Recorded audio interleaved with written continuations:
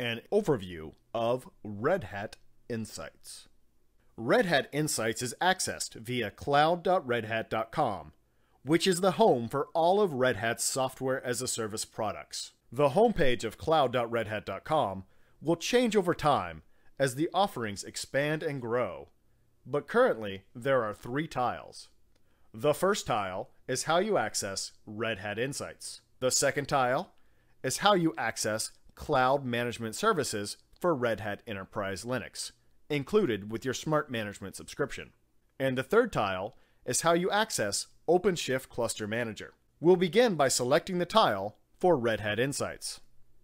The overview page of Insights shows you the summary of rule hits by severity and rule hits by category across all registered hosts. We'll start by reviewing the critical actions. Insights defaults to only showing the rules that are hit by systems.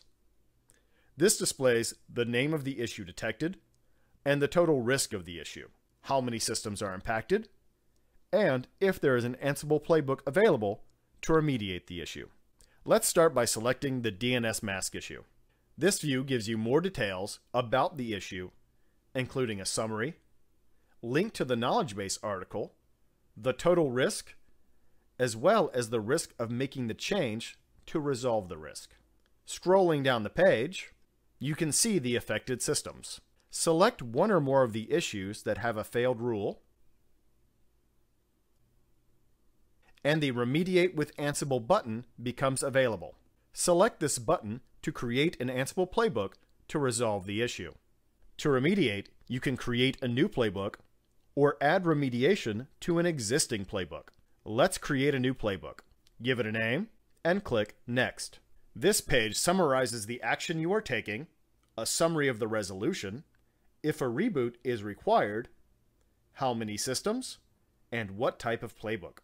Remediation of this issue does not require a reboot, so auto reboot is disabled. Click the Create Playbook button. A hyperlink appears on the name of the playbook. You can click that link directly or navigate to it later using remediations on the left-hand navigation bar.